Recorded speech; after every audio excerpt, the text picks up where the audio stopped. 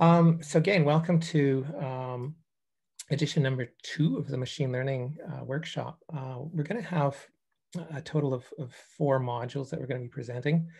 Some of it's going to be pretty heavy for you. And I think it'll be important, obviously, to have some breaks.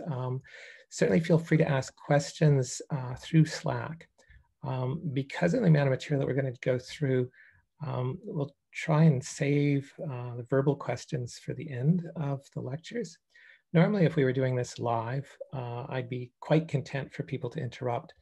But we found that just because of the conditions with Zoom, it's kind of hard to do as, I guess, an interactive interaction as I'd really like.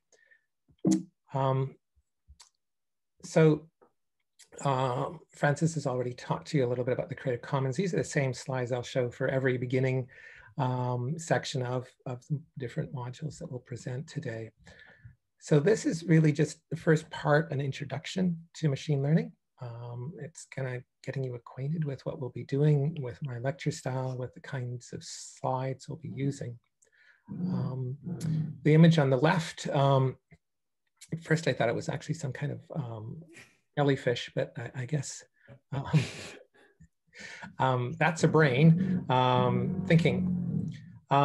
So the structure for today is modules, 4 modules today, 4 modules tomorrow. We're going to get into the guts of machine learning for most of today. Some of you might find it a little tough going, but hopefully by tomorrow things will be a little easier. So this is an introduction. It'll be kind of light.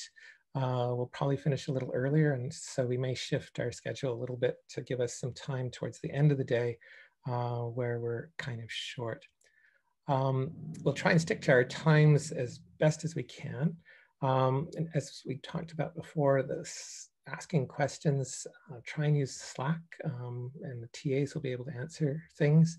Obviously, if there's something strange that's happening where I'm frozen or the slides are frozen or something, hopefully you guys can communicate via just shouting.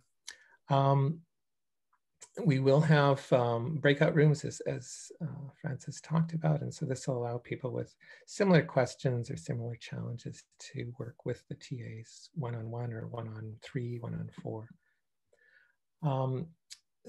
The course has actually been developed over 2 years. There's a lot of code development we had to do with this. You guys will find that we have both Python code as well as R. The R code has been added this year. In total, we've been working on this course for about 2 years. While there's certainly some excellent books, and there's tools like Code Academy for teaching you certain elements of machine learning or programming, the stuff we're going to present to you today, I think, is very much aligned with what we do in biology and bioinformatics. It's certainly looking under the hood and hopefully giving you some insights so that you can understand a little bit more if you want to venture off and do some programming and development. The people who've been developing a lot of the code for the last 8 months are Leif and Louisa. I know everyone would prefer to pronounce Leif's name as Leif, but it's actually Leif. They'll have lots of answers for you. They know the code inside out much better than I do. So they're great experts to have for this. So I know people have signed up for this course, where we actually, I think, have more than 60 applicants for this. So the 30 of you who joined us today are a select group. Certainly machine learning is hot, but I think it's also important to sort of temper your expectations. You're not going to be experts at machine learning at the end of the day.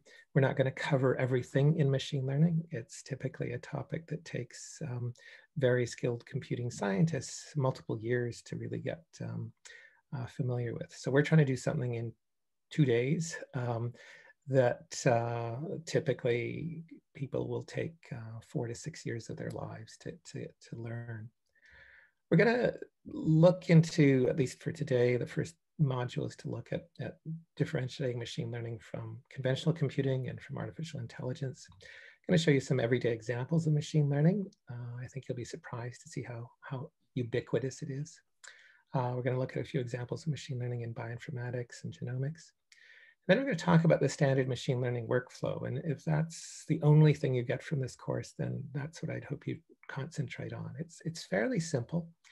And then hopefully if people have done the advanced pre-reading and taken some of the recommended material, look through it, we won't really go through the CoLab and class website and code repository. We'll assume you've done that. We may have a question at the very end of my first module just to find out how many of you have actually been able to get through some of the pre-reading material. So as I said, machine learning is widely used. It's a difficult subject, and I said even for people with backgrounds in math and computing science, it often takes them 4 to 6 years to become really experts. So we're just trying to give you a taste of machine learning and hopefully inspire you to learn more on your own by giving you all of the code that's been written both in Python and R. Those of you who are somewhat familiar with coding would be and should be able to reuse this. And we're hoping that can be, I think, part of the inspiration for this course. So we've chosen Python in part because historically a lot of freeware, collaboratory software was written in Python for machine learning. But we also have R code, and we know a large number of people in bioinformatics use R and are comfortable in R. So this course is bilingual if you want, but we will be mostly working on Python. And then if you want to go to R, the code is there and you can compare one-on-one. And this way, some people might be able to learn Python by knowing R and vice versa. One of the things that by using the CoLab environment, you don't have to install Python or a Python environment. The same thing with R. You're using it through the CoLab environment. So just some definitions, learning versus machine learning. Learning is something that we all do. This is what we're going to be doing today. So we are organisms, and what we're going to hopefully do after this 2-day course is we're going to improve our performance in partly coding and perhaps in understanding machine learning by going through experiences, by both listening to the lectures and by doing some of the labs. Now, machine learning is different. It's not done by living systems, it's done by computers. It's a branch, a subdiscipline of artificial intelligence or AI. And essentially what happens is a computer automatically improves its performance from experience. In essence, the computer develops programs. It writes its own programs that can be used to make predictions or decisions. And the neat thing about machine learning is you're not coding it explicitly to make those predictions or decisions. You're building a framework that allows it to do or to generalize and to make predictions and decisions. And that's, I think, what's really special. Now, machine learning is almost as old as computing. Art Samuel was the guy who actually defined it in 1956, which is only about 10 years after the first computers started appearing. Anyways, he defined it as a field of study that gives computers the ability to learn without being programmed. And that definition is still used today. So to distinguish machine learning from traditional computer programming, which is what many of you have done or some of you have done, what a computer is just a glorified calculator. It takes some input, it could be sets of numbers or sets of text. It runs those inputs through a program where there's addition or subtraction or division or comparison, and then it produces some output. So key for traditional computing, traditional programming is that there is a defined program. In machine learning, what we do is we provide not only input, but we also provide output. So we provide the question and we provide the answer. And by providing both of those in multiple instances, the computer is then essentially acting as a learner. If you want to think of it, it's your brain. But in this case, this is taking the examples, learning from experience, seeing the input, seeing the output, looking for patterns. And then instead of kicking out an output, the learner kicks out a program. That program can be reused over and over again with different types of input. and presumably it's now able to do or have learned whatever skills it needs. So that's a fundamental difference between programming and machine learning. So a little more explicit example, as I said, typically a computer is a glorified calculator. So it can take 1 + 1 and it can run it through the adder program that's found in every calculator and every computer. And it will tell you the answer, which is 2. Now in machine learning, what we would do is we give it lots of examples. So on the bottom, you can see sort of an addition table. 1 + 0 = 1, 1 + 2 = 3, 2 + 6 = 8. These are all examples. And so that's both the input, that's addition, the output is the answer. And the learner, the model, learns a concept of addition and it produces essentially a model for addition. So now we have a computer that can perform addition, but it wasn't explicitly programmed to do it. It just simply learned through the experience or observation of those examples on the left. Now, another example where machine learning really shines is in character recognition or image recognition. On the left, we have 4 different ways that people write the number 2. Most of them, I think, are by physicians because doctors have terrible handwriting. But this is an example of where if you tried to put something like the number 2 into a computer program, it would have no idea what to do. Traditional programs are terrible at recognizing images or patterns. But by giving, in this case, the input, which is a person's writing or multiple people writing the number 2, and then telling it that this is the number 2, and learning from those examples, then you've developed an image recognition learner, which recognizes the number 2 in just about any style or any way that someone could write it. And again, that's a powerful approach that machine learning offers and one of its real strengths. So for comparing machine learning to conventional computing, what the conventional computers do is that they do tedious tasks faster and they do them more accurately. And that's why we like to use computers a lot. They're great for calculation, adding, subtracting. They're great for spell checking, where essentially the computer looks up a word and compares the word to a table of known correctly spelled words. So that's a simple calculation or comparison that conventional computing can do. Now, machine learning will typically do things that are much more difficult than the tedious tasks, or things that are not possible with conventional computer. So while spell checking can be done with almost any computer program, grammar checking is a much more difficult process. And so grammar checks that you might have on your computer represent an element of machine learning. Recognizing images, interpreting speech through Alexa or Siri or other language recognition tools. Those are examples where machine learning shines. Now, there is a difference between machine learning and artificial intelligence. AI is an older field and machine learning is considered a subfield. Both still require lots of data. Some people think AI is fundamentally different than ML. I don't think so really, but anyways, that's a bit of a debate. AI emerged in the 60s with the development of expert systems where people wrote down large numbers of rules, lots and lots of lookup tables, and created vast tables or quantities of data. And this was used to help solve chess and checkers. These are sort of definable games where if you have enough data, you can beat just about any human. Machine learning doesn't tend to use sets of defined rules or lookup tables. It uses statistics, it uses probability, it uses optimization. And we'll see examples of these, but those probabilistic methods of determining or calculating or creating models, that allows you to make both predictions, decisions, and this is why it's used in something like face recognition as opposed to playing chess or checkers.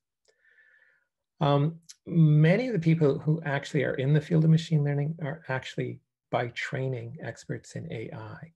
And so now many people in AI are comfortable doing machine learning almost all the time.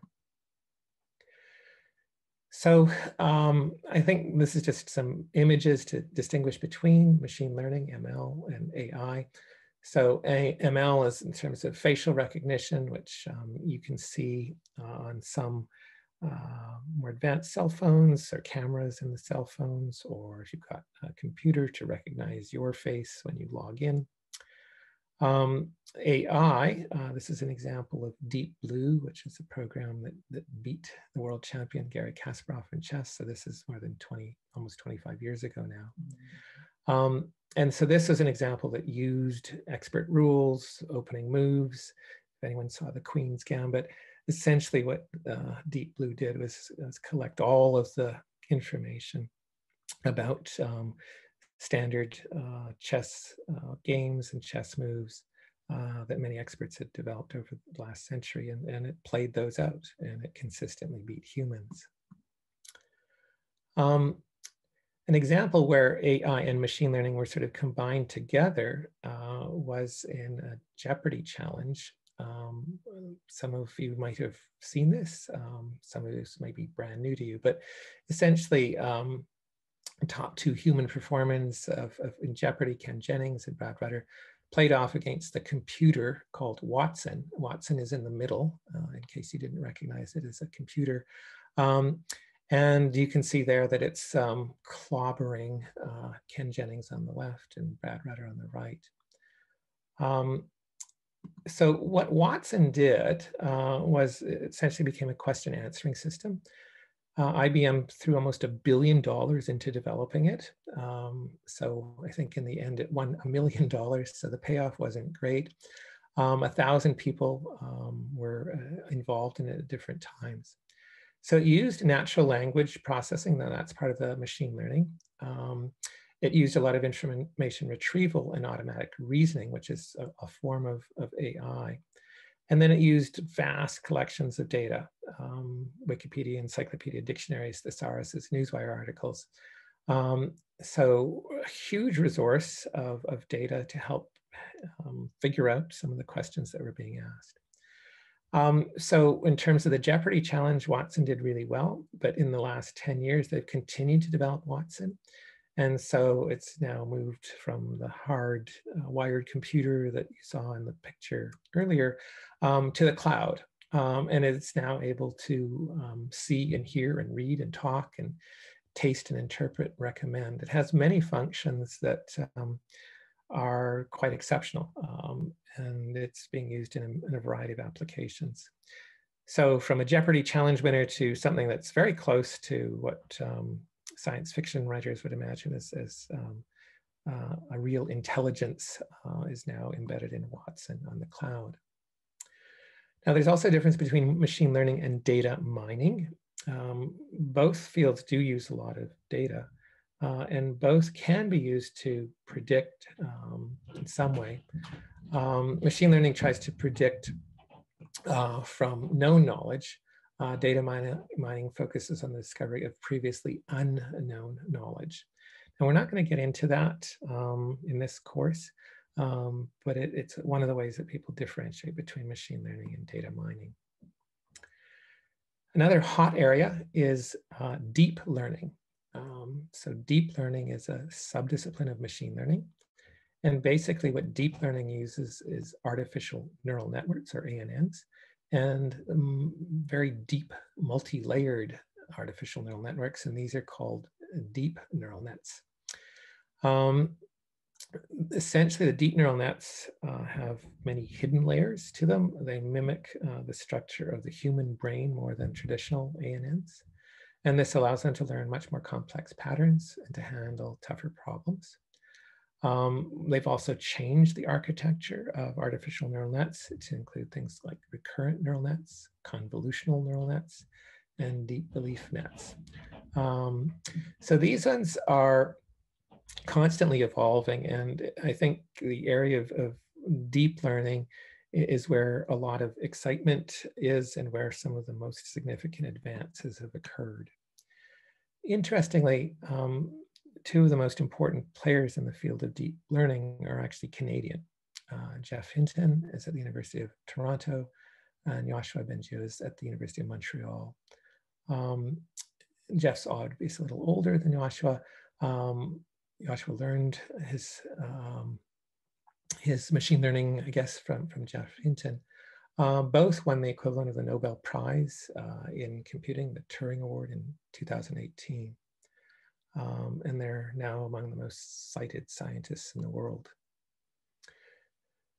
Now, there are three different approaches to machine learning: supervised learning, unsupervised learning, and reinforcement learning.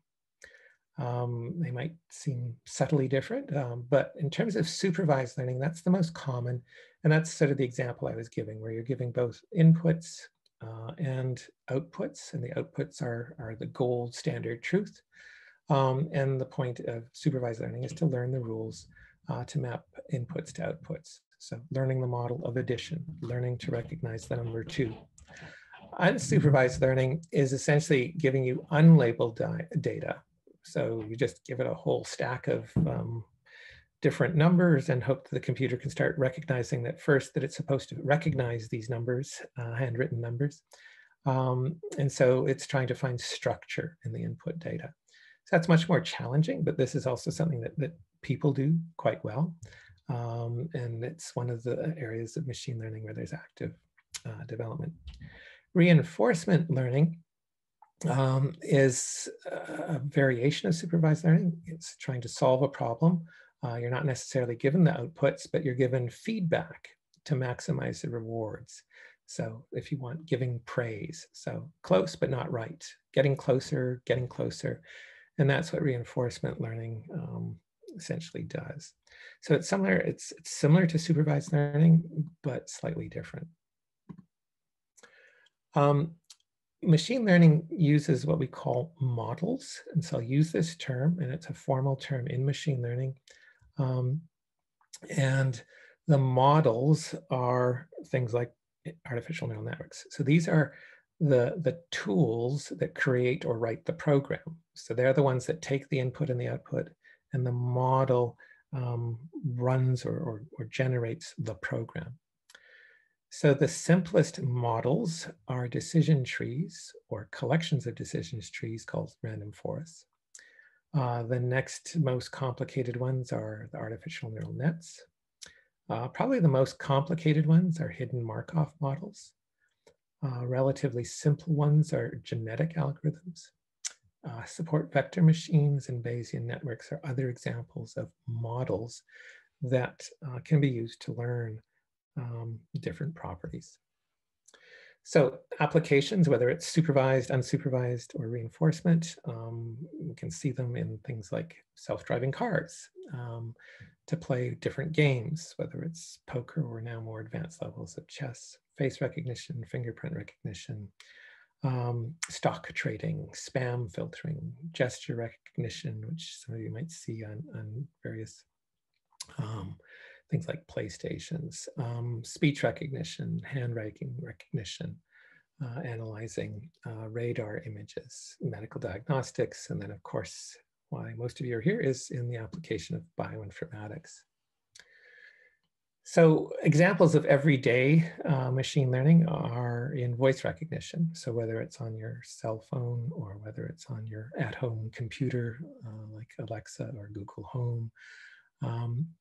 What's done is that when you speak, the analog sound is converted to a digital form, and that digital set of sound waves is then run through various pattern recognition, and that's processed into a set of words, parsed, and then Alexa or Siri asks, "What can I help you with?" or it gives you your answer. Typically, the best speech recognition tools either use hidden Markov models or deep neural nets. And they parse or segregate the speech. They get rid of the noise, they get rid of the ums and ahs, the hesitations that are typically found in human speech. And they parse out the words. They also parse out the meaning of those words in the proper sequence. If you've ever had your credit card number compromised or stolen, machine learning is one of the ways that they're able to detect that.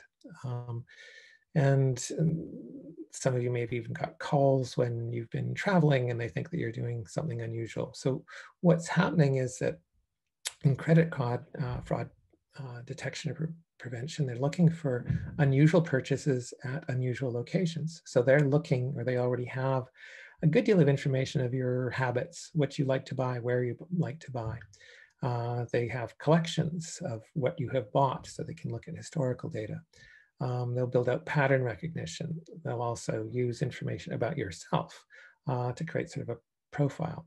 So each fraud prevention tool actually is somewhat personalized for you. So it's sort of like, precision health, but precision health for your credit card.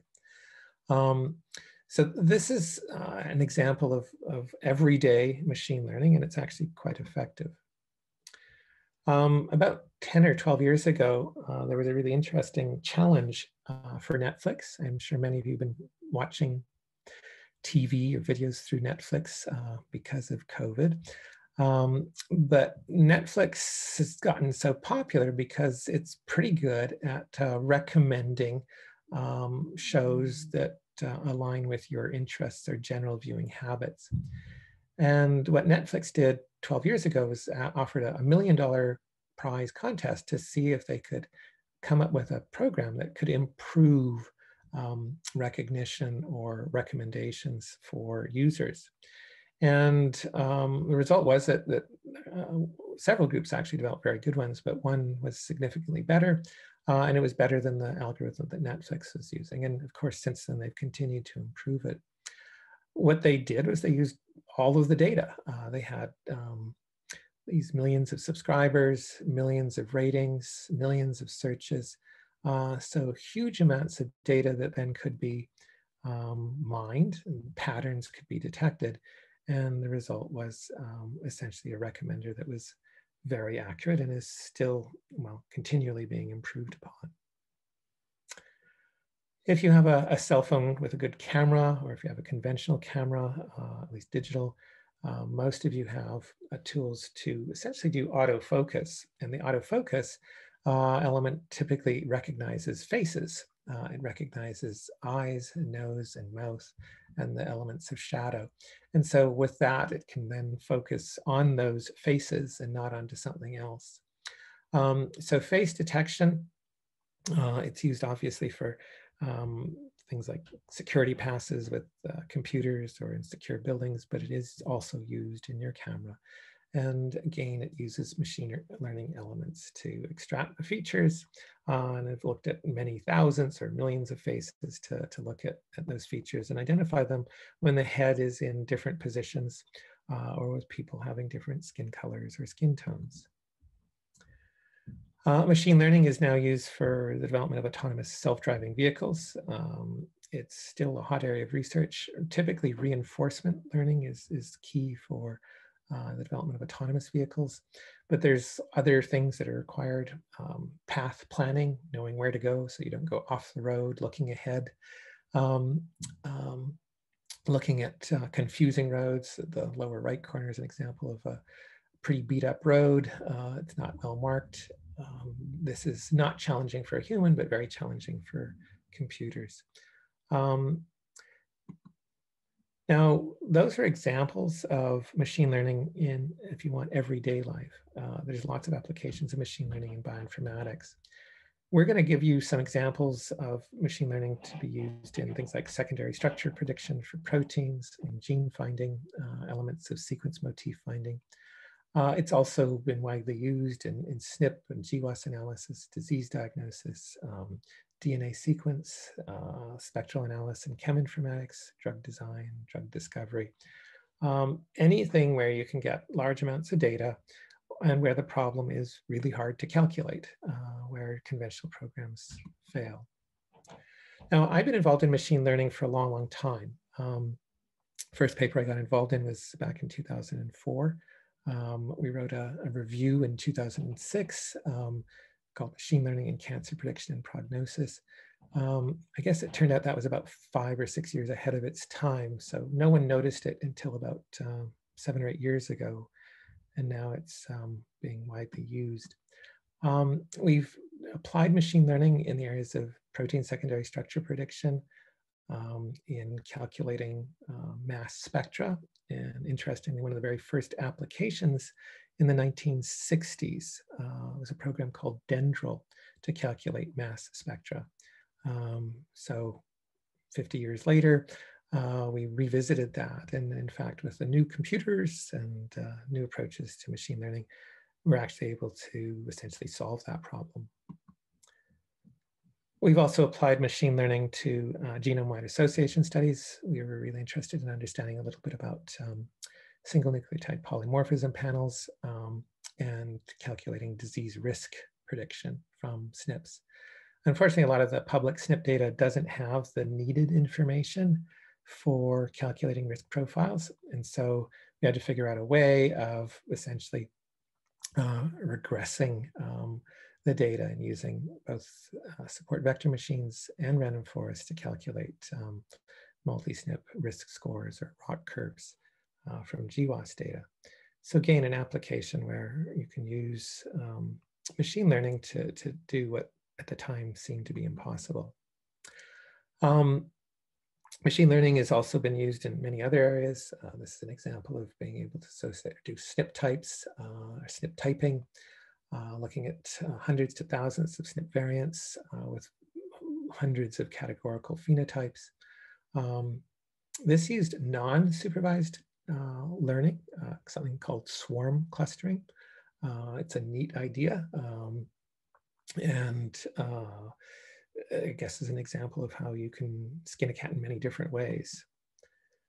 Some of you have probably used the Minion Oxford Molecular Nanopore. This is a widely used technique now for sequencing bacterial genomes. These are truly sequencing on a chip. You can plug it into your laptop. On the lower right is an example of the nanopore output. When you have or sequencing DNA with the nanopore system, DNA is pumped through a protein motor, sort of one base at a time. And if it's configured into a membrane and an electrical output is read, you essentially detect changes in both the speed and the electrical signal that comes out as the DNA is pumped through this nanopore. What you can see is that there's interesting patterns, but those are supposed to represent A's, T's, and G's and C's.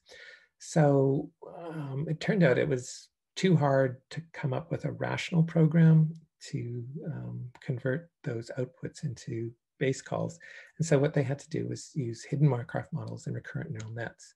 And they trained on thousands and thousands of examples or exemplar data to actually get the sequencer to work. And as it continues to train, the performance of these Minion sequencers actually gets better month to month and year to year. There are examples of deep neural nets for predicting things like sequence specificities for DNA and RNA binding proteins. Historically, and this was done more by conventional computing, looking at position-specific scoring matrices and things like that. But with the advent of machine learning, where you've got large collections of DNA and RNA binding proteins and the sequences that they bind to, they've extended sort of the motif scanning to include neural nets, which now are a little smarter. And by iterating and training, the deep bind model has become much more accurate than traditional sequence motif techniques. Deep BioSeq, another one that uses deep learning, again, convolutional neural nets to analyze RNA-seq data. Doesn't require sequence preprocessing, doesn't require genomic alignment. It can work directly with FASTQ files. And they've been able to adapt it to single cell sequencing and chip sequencing. Machine learning is also used in CRISPR target design. There's a computer company called Desktop Genetics that has been able to use machine learning, again, from large collections of experimental data of things that work and don't work with CRISPR. And the machine learning is able to essentially design better, smarter, more useful CRISPR target sequences for gene modification. People have also extended machine learning beyond sort of the molecular range of looking at sequences or RNA-seq or binding, but in the area of health, and particularly with cancer, and particularly with the integration of not only genetic tests that we do with whole genome sequencing of cancer cells, but also imaging, whether it could be in this case mammogram results, genealogical data, looking at patient history. And by linking to electronic health records, genealogical data, as well as the genomics data, they're able to come up with much more robust risk predictions with the person initially being diagnosed through a mammogram about whether they may have cancer or not. Some of you have maybe had your genome analyzed by companies like 23andMe or Ancestry.com. 23andMe is a spinoff from Google. They used data from about 600,000 people and data that not only from the GWAS data, but information on people's body weight, lifestyle, to essentially come up with a way of predicting a person's weight. And now they've got essentially what they will do in terms of whether they will gain weight, whether they're at higher risk of gaining weight later on, and how to manage their either their propensity for gaining weight or for being underweight. Applications in tumor genomics. Again, this is something that's doing a deeper dive, especially now that we can do large-scale next generation sequencing, and we can look at copy number variants and single nucleotide variants. This one uses random forests and looks at features to look at things ranging from strand bias to batch effect. And what the use of machine learning in this approach to analyzing large-scale tumor genetics improved performance significantly over what humans could do. Other areas are not just exclusive to genetics or in protein sequence analysis. We often use chemistry to analyze blood spots for newborn screening. If you're under the age of 30, you've probably had one of these tests, but you didn't know it because it happened a few hours after you're born. So typically a heel prick is done, blood is collected, and the blood is sent into a mass spec to look for certain patterns. Higher abundance of phenylalanine to indicate phenylketonuria, higher abundance of methionine. Now, these signals are kind of noisy, and using machine learning to recognize the signals and to measure their abundance actually improve the overall performance for recognizing people with PKU or hypermethionemia. There's a tendency for humans to over-predict or at least predict too many. So there's a number of false positives. So machine learning reduced those by a significant margin. So that's sort of an introduction, if you want, to machine learning, both in terms of what it is, how we define it, its history, how it's used in everyday examples, and how it's used in bioinformatics. Now, this is maybe the most important slide of the day and maybe of the whole course. It's just sort of outlining the machine learning workflow, and something you'll need to remember and need to understand. So it's 6 steps. The first step is really to define the problem and to come up with a suggested solution. We'll explain how you choose a good machine learning program or problem and how you can propose a decent solution. The second step is to construct your data. So machine learning needs both input and output. So you have to have generally a large data set. That data set is usually pretty messy. And in the third step, you spend a fair bit of time transforming your data set. I'll explain that. That might be formatting in a way so the computer can read it, formatting in a way so that machine learning tools can read it, but also normalizing or scaling it. There's also an element called feature selection, which is another thing, which is to target certain types of data and discard irrelevant data. So the first 3 steps are really data dependent, and this is often where people tend to neglect what's needed for machine learning. The next part is choosing and training a model. And this is what everyone loves to do. So do you choose an artificial neural net? Do you choose an SVM? Do you do something in deep learning? But once you've chosen your model, you train it. So the training is, providing examples of input output, but training is only so useful. Eventually, the computer has to do a performance. It's sort of like, the dress rehearsal. Eventually, you have to do the live play.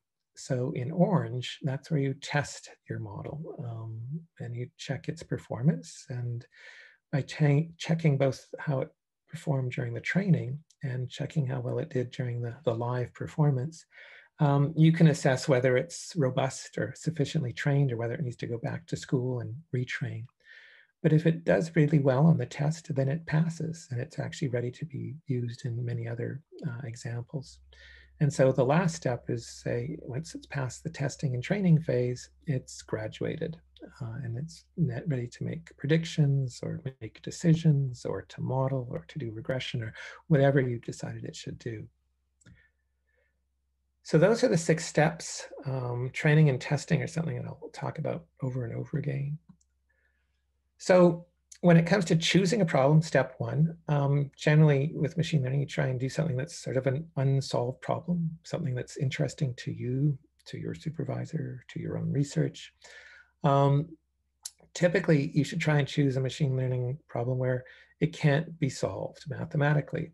So don't try and use machine learning to come up with a better tool for addition or subtraction that's already been solved. Something that is very difficult to do, something that requires special knowledge. So it might be that over years you've learned how to do something really, really well, but you can't seem to teach it to anyone else. Then what you might want to do is essentially try and develop a machine learning tool to do what you do, and so that it does it either better or more efficiently or faster. Typically, for machine learning, you want to have a problem that's more focused on finding a pattern, or for classifying things, or for, in some cases, doing what we call regression or curve fitting. So again, the examples I gave you from the bioinformatics set are all examples where people are trying to find patterns, better ways of classifying things. In other cases, improving the regression calculations. The other thing is that in order to have a workable machine learning problem, you need a lot of data.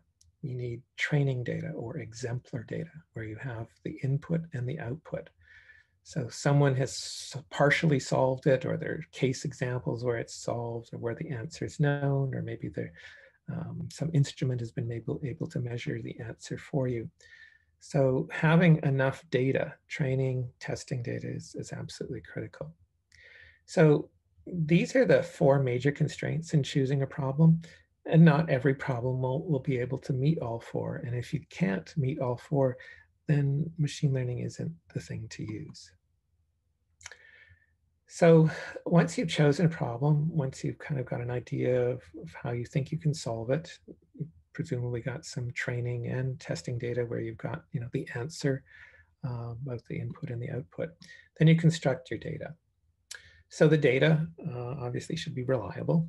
You have to have a gold standard answer as part of your output. Typically, the data has to be labeled. So that's for supervised learning. Unsupervised learning, we can get away with unlabeled data, but our focus for today and tomorrow is supervised learning. So you can have either categorical data, so red, yellow, green, nominal data, which could also be red, yellow, green, but it might be named data, or numerical data, so it could be sets of numbers. And as I said, the labels have to be gold standard answers. They have to be correct. We have to have some kind of instrumental confirmation that this is what's really there. Ideally, what you also want is relevant information that probably contributes to the phenomenon. So if you're trying to predict DNA binding motifs, information on the phase of the moon or the astrological signs that the person who was collecting the data had is probably irrelevant. And so this is where you need to have your insight, your knowledge about what are the most important or likely contributing features to, say, DNA binding. Now, this is, again, something where people have a tendency to say, you know, I've got a pile of data, it's filled many drawers in my file folder, or I've got, you know, gigabytes of data in my computer. You know, here, take it and tell me the answer. And it's sort of like someone saying, you know, what's the meaning of life? Um, the data has to be structured. It has to have useful answers. It has to be relevant to the question being asked. So when you construct your data set, you have to have a training data set. That's the inputs and outputs. The outputs are gold standard. A testing data set, which is also a set of inputs and outputs. Sometimes it's a portion of the training data set, so you just hived it off. And then again, many people, especially physicians in the medical community, also want something called validation data, which is essentially a third data set that is used to show that your training and your testing was really good. Now, many people will ask me, and this is a question I've had to field for many years, is, you know, what's the amount of data you need for machine learning? And there is no single right answer. It depends on the type of problem, it depends on the quality of the data, it depends how noisy the data is, how noisy the answer is. Typically, you need about 1,000 examples. For average problems in machine learning, better cases usually have 10,000 to 100,000 examples. So that's an average problem. If you're trying to do something that's really difficult, like text translation or anything that requires deep learning, you have to go up by almost another order of magnitude, 100,000 to 1,000,000 examples. So, you know, thanks to things like next generation sequencing, or thanks to the, you know, rapid developments in protein structure determination and large numbers of known protein sequences, some of these much harder machine learning problems are now solvable because we are in the range of 100,000 to 1,000,000 examples. So I've gone through the first two steps: defining your problem, constructing your data set. The next one is to try and transform your data set and to select those features. So when you have big data, usually it's pretty messy. There's sometimes repeats, sometimes there's missing value. So missing values have to be imputed or filled in. Sometimes things have to be reformatted. Sometimes you have to identify outliers. Sometimes you have to remove sparse classes or group them together into groups that are more meaningful. So this is called data cleaning or data cleansing. Another thing that's often done is converting categorical or nominal data, things with names, to numeric data, because computers read numbers, they don't read names. So this is something called one-hot encoding, which we'll hear about in neural networks. There are other ways of reformatting data. Another important thing that many people don't know about or don't realize is that a lot of data has to be normalized. That means making it Gaussian. A lot of biological data is very skewed. And so taking a log transformation or other transformation, range scaling, helps improve enormously the performance of a machine learning program. So that's called data transformation. Occasionally, you know, you have your data set and you look at it and you say, well, I think you're missing some things here. I'd really like to have that. So in some cases, people will add features to their data set. Sometimes they will calculate ratios. Sometimes if it's sequential data, they'll include the days of the week, because there are tendencies that happen during the days of the week, like weekends. People don't work. And so if you're trying to measure mobility or predict mobility information, knowing the day of the week actually helps a lot. So adding obvious relationships or intuitive expectations to your data set can sometimes make a real difference. Another part is feature selection or feature engineering. This is where you either select features or remove irrelevant data.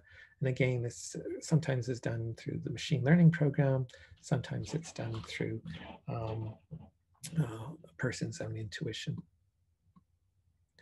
So I talked about one-hot encoding. This is widely used in machine learning.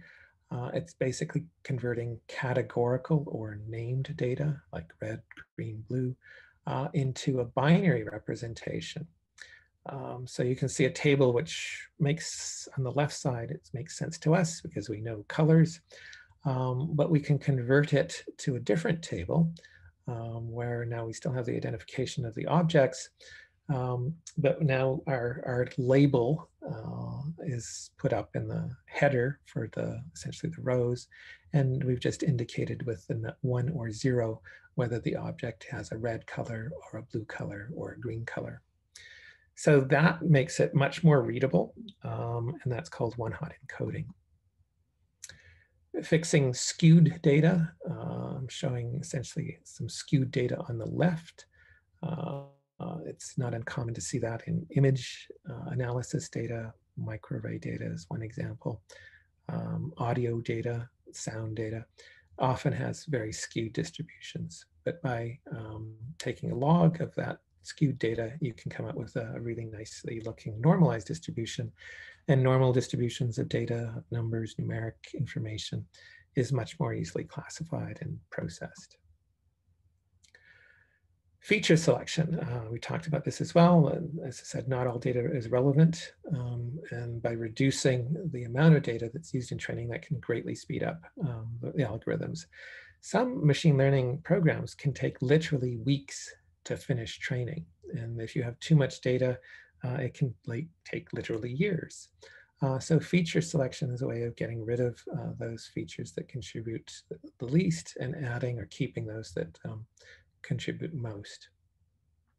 Sometimes if you include irrelevant data or just drag that irrelevant data along, it actually reduces the performance of the machine learning model. So, you know, a model that gets away with the minimum complexity is often the best and often the most accurate. So I guess visually, if you can think about feature selection like this, where you've got a whole bunch of, in this case, 7 different features in different colors, we choose to get rid of certain numbers of them, and through that we end up from 7 down to 3. And that, as I say, can be done automatically through a variety of programs. It can also be done manually, where someone just simply uses their intuition or compares performance with different combinations of features. There's plenty of examples where people can basically get away or use too few features. So if you had essentially the data on the right, but had somehow neglected to include 7 or 8 points, you would get the data on the left. And of course, if you see 2 points, the tendency is to draw a line, which is not always correct. So if you have too little data or not enough data, you can come up with potentially the wrong interpretation. So these parts of defining the machine learning problem, constructing your data set, transforming and selecting features, these are actually the most important parts of machine learning. And they're the ones that are typically the most neglected and the ones for most failures in machine learning. The next parts are methodological, and we're probably going to spend a fair bit of time about the different models. But in the end, a lot of machine learning models are pretty much equivalent. They do about the same. Some do slightly better, some do slightly worse. You're never going to have one where something in performance is at 2% and you change to a new model and now it's 99% correct. You're going to get something that maybe predicts 75% with one model and maybe 79% with the other model. They're subtly different, and yes, 79 is probably statistically better. But if you have not constructed your data set correctly, if you hadn't transformed it, if you hadn't and selected your features, those are the things that make the difference between a 2% performance and a 99% performance. So it's the back end stuff that's really important. However, it's the front end that I think we'll focus on because that's where I think most people are more curious about. So in terms of choosing your model, we've talked about these already: decision trees, random forests, neural nets, hidden Markov models, support vector machines. You don't know which model will be best, and many people who are in machine learning will try multiple models. And as I say, usually you'll just see subtle differences between the models. Some are significantly better because the model was really designed for something else. So knowing a little bit about what different models are capable of or most suited for certainly helps you avoid wasting time on a model that's not really suited to the problem. But these days with machine learning and deep learning, there's typically half a dozen models that'll give you almost equivalent performance. So I mentioned a few of them, and I'll just briefly go through them, and I'll talk about them in much more detail later. So the decision tree is actually the simplest machine learning algorithm to understand and to implement. And on the right, I'm just showing an example of the survival of passengers on the Titanic. So the Titanic is a giant ship that went down about 100 years ago. And the rule of women and children first was what was followed with the Titanic. So most women survived the Titanic. But they also were trying to choose young people. So if you were male and you were sufficiently young, under the age of, turns out, 9.5, then you had a better chance of survival, but you had an even better chance if there were the number of people in your family was sufficiently large. That's sort of a decision tree that was identified or learned. And some of the numbers in the less than, greater than signs are messed up on this one, so we'll correct that. But anyways, what's happening in machine learning, the decision tree, is that you have a list, the passenger list of all the people who survived and who didn't survive, and their age and their gender and their number of family members. And the computer then learns to recognize which decisions were made by the captain or the crew in deciding who lived and who died. And so this decision tree is what was learned. It wasn't applied. The captain didn't have this table to decide who would go onto a lifeboat and who wouldn't, but this is what was learned afterwards. And the decision about male female is probably obvious, but what was the cutoff age? Was it 9? Was it 10? Was it 11? Well, it turned out 9.5. How many siblings and spouses? Was it 3, 4, 5? This is what the machine learning decision tree learned. So what you can see is it consists of a series of, it looks like an upside down tree, the roots at the top, and it has branches, and the blocks or squares or rectangles are called leaves. The lines are called edges. In random forest, what you do is you combine many decision trees together.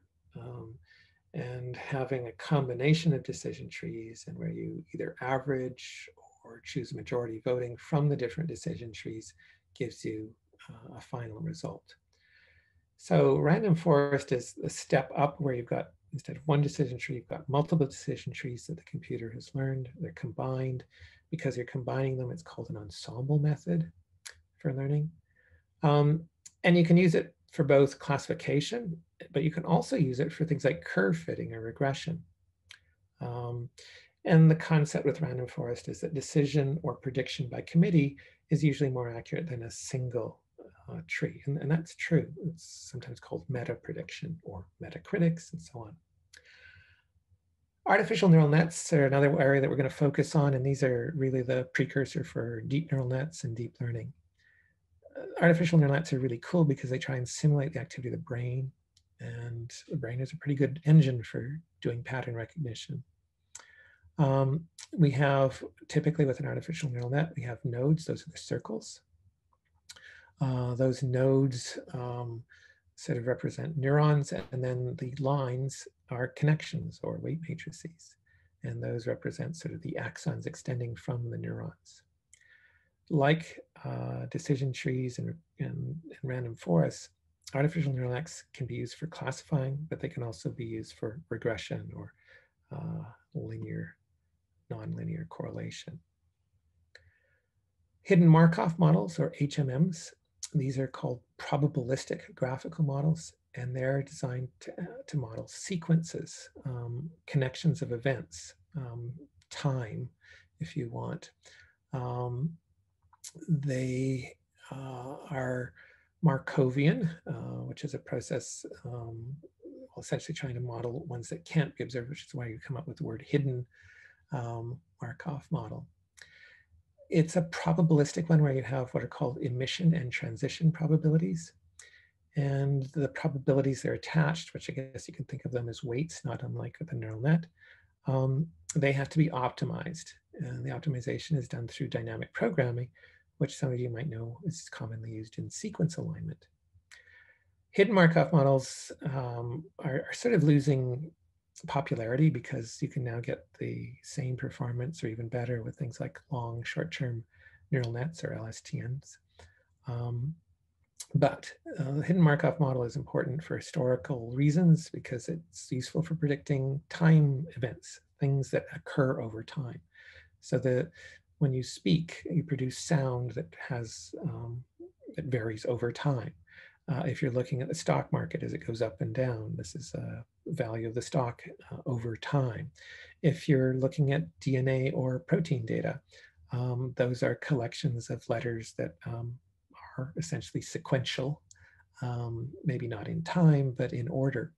So sequential events or sequential data or temporal data is best handled through hidden Markov models. Support vector machines. I think it's got to be one of the dumbest names. They are not machines, they are algorithms. And essentially it's a way of doing linear discriminant analysis. It's a form of, again, regression. The trick with support vector machines is to use kernel transformations or kernel tricks, where you transform the data to find an optimal boundary between a hyperplane. It's essentially a form of partial least squares discriminant analysis, if any of you know about multivariate statistics. But it's sort of bending, transforming the data to find an optimal way of separating it. We aren't going to talk about SVMs in this workshop just because there's not enough time. So once you've chosen any one of these models for classifying, for regressing, for predicting,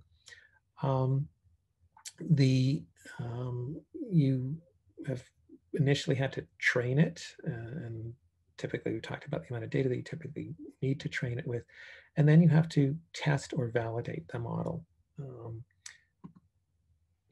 So when you're doing machine learning, or when you're doing classification of any form, you have to ensure that your model is not overtrained.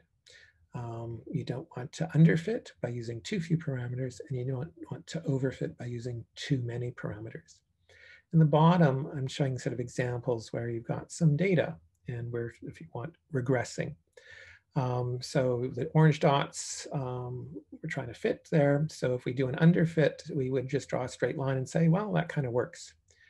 If we did an overfit, we'd essentially try and connect every single dot to the other. And so we get the squiggly line. So on the right, it's overfitting. On the left, it's underfitting. In the middle, which is sort of slightly parabolic, it sort of crosses all the way through between those points. So if you underfit or overfit, the model isn't good for predicting new data. You tend to underestimate the error. If the model is too elaborate, it essentially starts modeling noise. And so that also makes it particularly sensitive to the input data set. So the testing and validation essentially allows you to sort of calibrate and make sure that you're not overfitting or underfitting. And that's a bit of an iterative process, and people will have to spend sometimes a few days, sometimes even a few weeks, just making sure that they haven't overtrained or undertrained. And the overtraining, undertraining is very much a function of your data set. The most common mistake that people tend to make with machine learning or with classification tools and multivariate statistics is overfitting. It's using too many parameters. So underfitting is rare, overfitting is common. And many people report spectacular results because they didn't really test or validate their data. They trained on their training set and they tested on their training set. So that's kind of like taking a test, getting the answer key, and then taking the test again and saying, aren't I smart? I know the stuff. So, you know, it's not really a measure of your knowledge, especially if someone's given you the answers for the test. So to prevent this overtraining, there's lots of needs to use external validation sets, to use n-fold or k-fold cross-validation, to use leave one out, or permutation, or all four methods. So one way of making sure that you don't fall into this trap of overfitting is to take your data and to split it into two groups. So if you were an experimentalist and you've spent half your life collecting this data set, you don't want to have someone tell you, well, spend the other half of your life collecting another data set, so that can be your holdout or your validation set. No, take your data that you already collected and split it. And the split typically is sort of 2/3, 1/3. 2/3 of your data is used to train, to get the model up to speed. And then 1/3 of the data, which is called a holdout data set, is used to assess the model. Now that test data can't be used in the training set. It has to be invisible, it has to be kept away. So it's only at the end of the training that you're allowed to do the testing. Now, sometimes it's this 1/3, 2/3 approach is not ideal. It may be a function of the data size or the way that things are breaking out in terms of being unevenly distributed. So you can do something instead called k-fold or n-fold cross-validation. And so maybe instead of splitting into 2, you can split it into 3 or 4 or 10. So this is a 3-fold cross-validation where we have 3 rounds of testing and training. So in this case, we take 2/3 in blue and 1/3 on the right, which is our test set. Then we scramble it, and then we train on the stuff on the right and keep the stuff on the left as our test set. Or we keep the middle in red as our test set. And so this way we can essentially train and test a little more rigorously and ensure that our model has not been overfitted. Ideally, what we should get in all 3 results is a similar performance on our test and our training set. If not, then essentially the model needs to be tweaked again through part of this n-fold training process. You can go even further. So if we have our data set, but in this case, we train on everything except for one, and then we test on that one. And then we shift over and say, well, if the first one was going to be our test one, then we'll say the second one now will be our test, and then our third one. And if you've got 10 million, then you're going to have essentially 10 million iterations of this leave one out validation. That's not done very much anymore, but it is a method that has historically been used. Permutation testing is another approach where you take your data, it's got the gold standard answer, so it's been labeled. One's in red, one's in blue, and then you run your labeled data, and hopefully your machine learning tool separates it or classifies it. And if that robustly separates or classifies, as we've seen in the upper right corner, then what you do is you randomly permute the data. You relabel things. So if something was labeled green, now you label it blue. And if it was blue, now you label it green, and randomly mess it up, basically. So if you've got your messed up data, which is down at the bottom called the permuted data, and then you run it through your machine learner, which has already learned the patterns, it should also mess things up. It won't be able to classify. So you can repeatedly permute your data and repeatedly randomize it and repeatedly run it through your machine learning learner. And if the machine learning learner still can't separate things, that's actually a good sign, because it shows you that the machine learner has learned to separate the real data. It's learned the pattern. It hasn't found noise, and it's not overfitting. So you can calculate your separation score and plot it out, which is shown on the left side. And where the arrow highlights is this distribution in terms of your separation score. And if you've got something that's well separated from the pack, then you can say that through permutation testing, I know that my machine learned model is very robust, and you can actually get a statistical value in terms of its significance. Another way of assessing machine learning models is to use a confusion matrix. We're going to use this a lot. And this is assessing whether something was correct or incorrect, a true positive or true negative, also false positives and false negatives. So typically we're comparing between what's observed and what's predicted. That's a common thing that we do in machine learning. And so this 4x4 table is identifying. So if something that you predict is true is actually true, that's a true positive. Something that you predicted as negative and is shown to be negative, that's a true negative. But if the positive and negative are different, then you can either have a false negative or a false positive. Combinations of these 4, true positive, true negative, false positive, false negative, it gives you sensitivity and specificity. Sensitivity is the true positive rate, specificity is the true negative rate. So typically in living systems, biological systems, they follow sort of a distribution. So there might be something that's in blue is the diseased group and orange is the healthy group.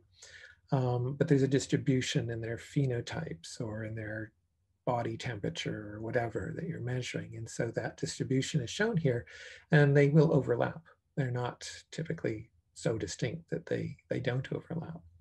It's those overlaps that produces the false positives and the false negatives. It's the non-overlapped regions, which are the true positives and the true negatives. And then in the bottom, I've given you the definition of what sensitivity or SN and specificity SP is.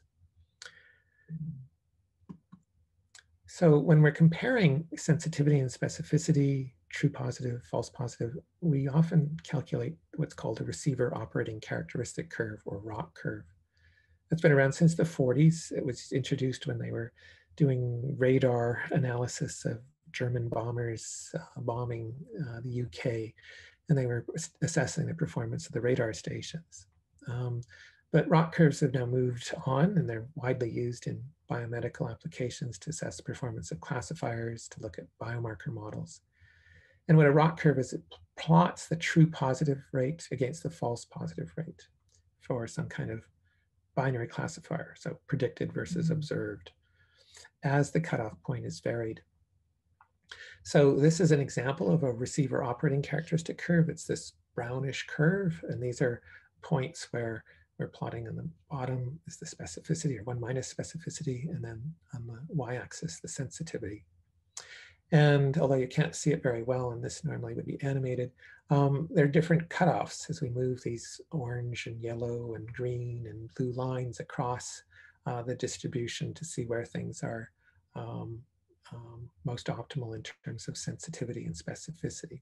So if we cut off here, we're way down in this range with very low false positive rate and a low true positive rate. Up here, which is optimal, and I think that's somewhere around here, we get the best separation, or maybe here is the best overall performance. So we can assess the quality of a predictor or a separator or a classifier by looking at the area under the ROC curve, so AUC. And it's how we sometimes measure biomarkers or performance for tests. A random test, a random biomarker would have an area under the curve of 50%. That's a coin flip, it's random. A perfect test that predicts whether someone, say, has cancer or not would have an area under the curve of 100%. Most biomarkers that are used in medicine have an area under the curve of about 70%, which is normally classified as a poor test. But some of the better ones that are being developed with multi-component analyses using machine learning have area under the curves of 90% or better. those are very useful, very valuable tests. So after you have got your data, constructed your data, transformed your data, chosen your model, trained your model, tested your model, and validated your model, it's now ready for its Broadway debut. You can now take it out and use it to make predictions or perform classifications.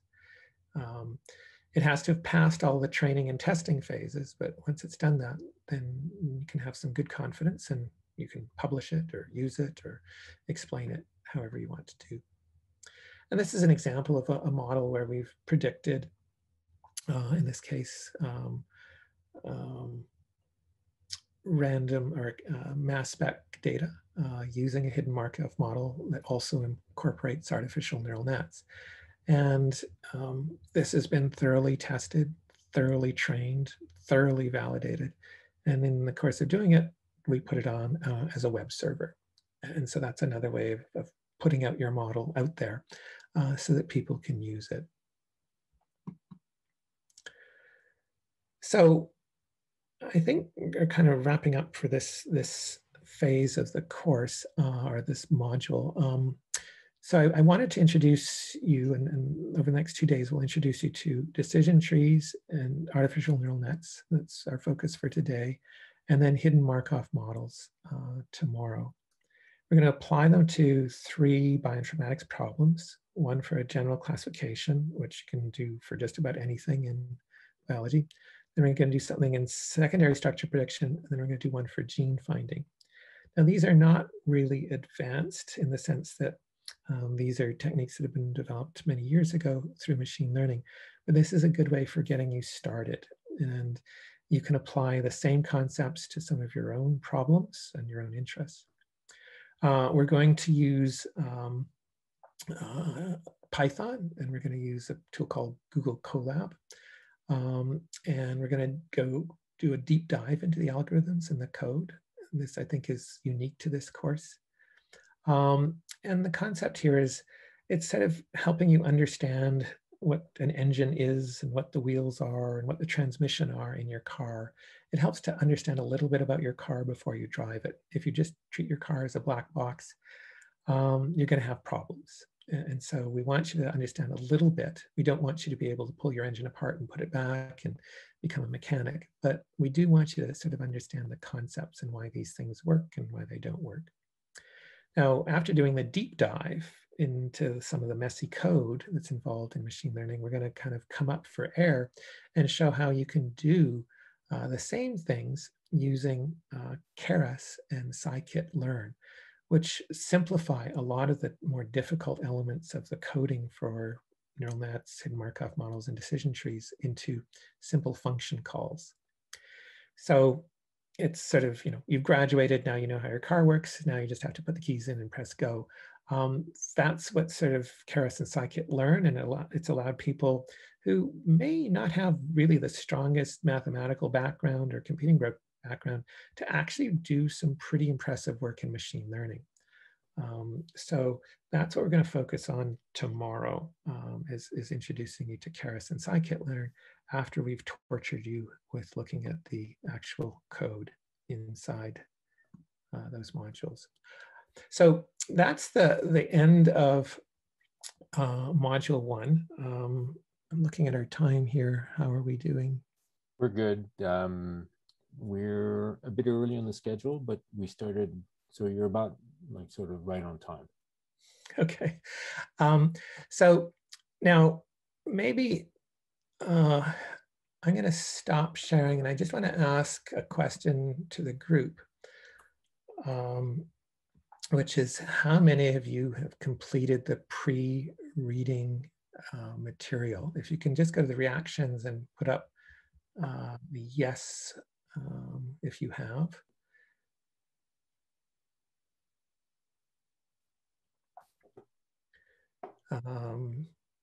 So again, just go to reactions. I just want to make sure. Now, it looks like there's a few of you who haven't, and I think this is important. So what we can do, and I'm going to go back to sharing the screen.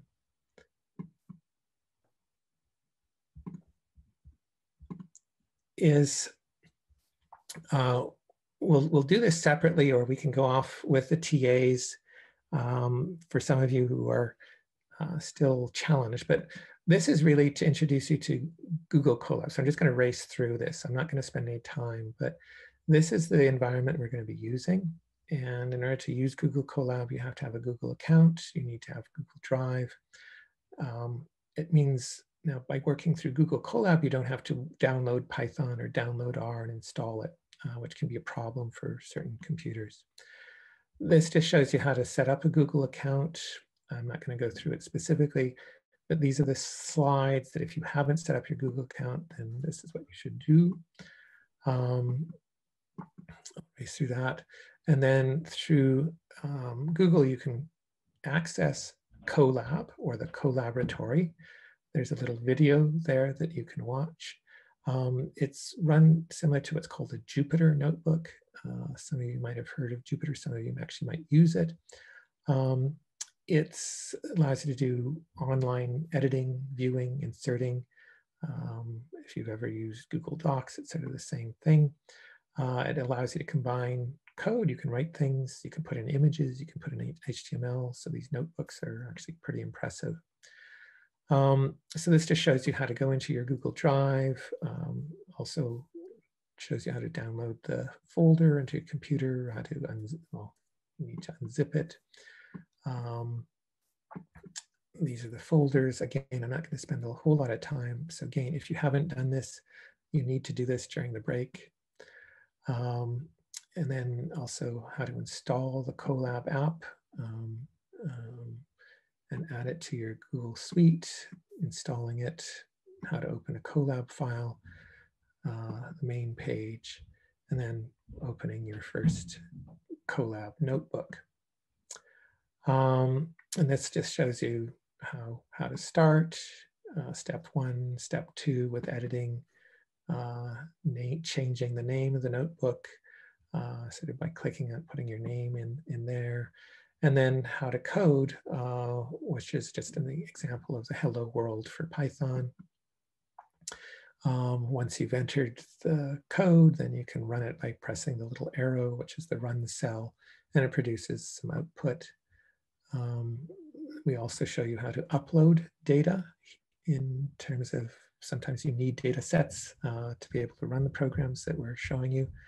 And this also shows how to upload the data. You have to sort of click on a file folder, which would have that data set. Upload the file with the icon there to select the data files. And you can also do drag and drop if necessary. You can run all of the different cells. So many of the code sets or snippets are broken down into cells, but you can run all of them to run the complete program.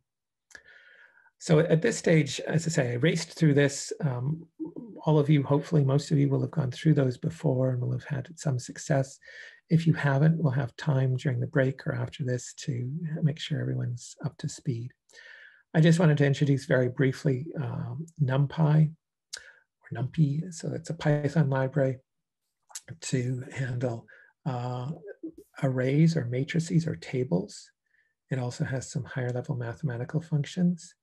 And those table functions or array functions, dot product type things, higher level math functions are really, really useful. And so this is why we use NumPy in a number of our programs. And then pandas is also used for data manipulation, and it's particularly useful for handling data in comma separated variable or Excel format or text format. And it allows you to convert into a data frame, so you have rows and columns. And rows and columns are tables / matrices, and we use rows and columns a lot in machine learning and obviously in bioinformatics. I mentioned as well that you can do machine learning in R, and I know a number of you are more comfortable in R. What we're doing in this course, as I say, is we're guiding you through it in Python, but the equivalent code is available in R. It's annotated in the same way. And those of you who are sort of bilingual, you'll see some useful similarities between Python and R. And with the Colab, they have RStudio that allows you to do it.